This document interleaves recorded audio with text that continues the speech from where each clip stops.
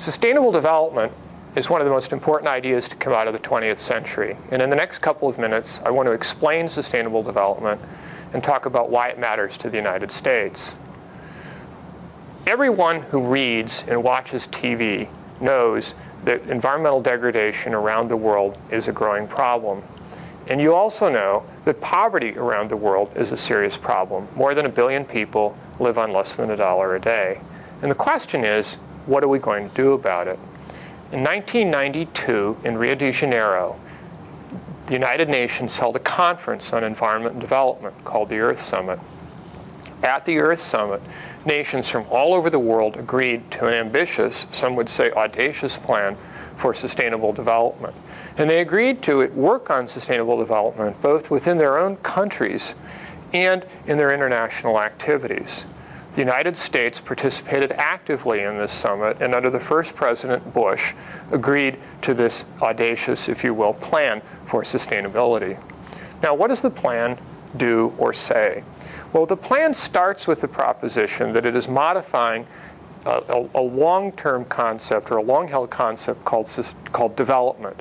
And at the international level, development is about achieving peace and security, economic development, and social development or human rights. And the idea is that if we do those things, then we increase human freedom and opportunity around the world and improve human quality of life. And development is not a technical term, really. It's a pretty good definition, if you think about it, of what we mean by progress. Since the end of the Second World War, we have not had a Third World War.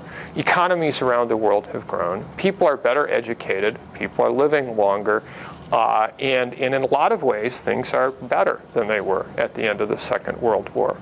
The problem is that we have environmental degradation, an issue that has really not been very effectively dealt with until very recently, and frankly still needs a lot of work. And the problem here is that the environmental degradation has gotten to the point where it's getting in the way of and impeding our ability to move ahead on economic growth, our ability to ensure that people are healthy around the world, and our own security. And what sustainable development does is it changes the role of environment in human affairs. We have been thinking for a long, long time that environmental degradation was simply the necessary price of progress. In a sustainable world, by contrast, improving and restoring the environment is part of what progress means. Not at the economy's expense, because what we're looking at in a sustainable world is moving ahead with environmental protection and restoration, economic development, peace and security, and social development or human rights all at the same time. So the thought is that if we can do all of those things at the same time in an increasingly crowded world, we can improve human freedom and opportunity and improve human quality of life. That's what sustainable development is about in a nutshell.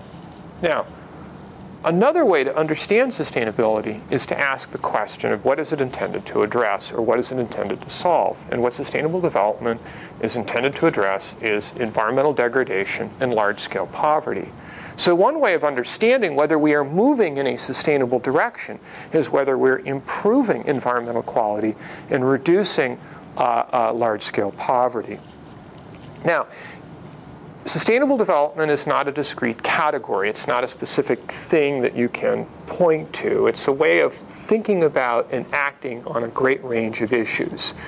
And what happens basically is what we're looking at is incorporating environmental considerations into the decisions that we make and incorporating environmental goals into the decisions that we make. That's the basic idea from an environmental sustainability point of view of what we're trying to achieve and how it would work. Now, there's a large question on the table about whether sustainable development is a journey or whether it's a destination. And in some ways, it's both. It's a destination because it's going to take a couple of generations to get there. And a lot of us probably would not even fully recognize a sustainable society if we lived in one, or wouldn't recognize it as something that is exactly consistent with what we're living with now. On the other hand, the steps that we take in a sustainable direction now, the steps that we take on this journey, are important steps.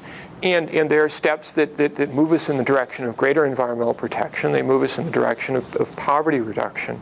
And so so that while we are on a journey, the destination is quite some ways away. Recognizing the distinction between the journey and the destination is important for two reasons.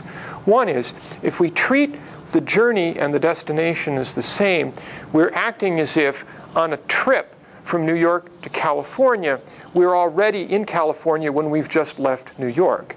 And that's not a very thoughtful way to talk about sustainable development or traveling from New York to California. The steps that we take here and now are steps that might not be good enough in a sustainable society, but they're better than where we are at the present time.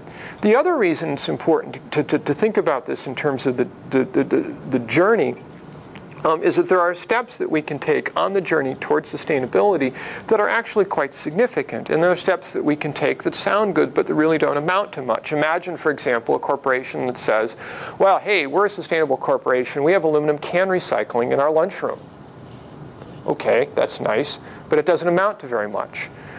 In being sensitive to serious steps towards sustainability versus not so serious steps towards sustainability is important as well. Now, when we talk about sustainability, and when a lot of people talk about sustainability, they make some very, very good points. They say, well, look, if we move towards sustainability, we're going to be more secure. People will be healthier. We will have many more jobs, the economy will grow, and so forth. And those are all good reasons to work towards sustainability. But I think there's another dimension to this, and it's important, and it can't be, I think, overstated or ignored, and that is a religious and even or ethical dimension to sustainability. When we damage the environment, sooner or later we hurt someone else. A world that we did not create is in some ways sacred. And when we think about our children and our grandchildren and the people who will come after us, it's hard to escape the conclusion that we have some ethical or moral or religious obligation toward them. And that's a dimension that I think needs to be understood as well. Now, why should the U.S. care? Well, a basic reason that the United States ought to care about sustainability is that the goals of sustainable development, freedom, opportunity, and quality of life, are goals that we hold dear.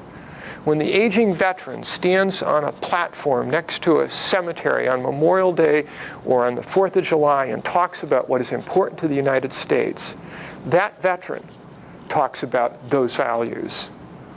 Beyond that, as we go into a world of growing population and growing economy, where we have serious constraints on our use of resources that are both about availability and about the ability of our ecosystems to tolerate a lot of stress, we will be in a stronger, better position to address those issues if we are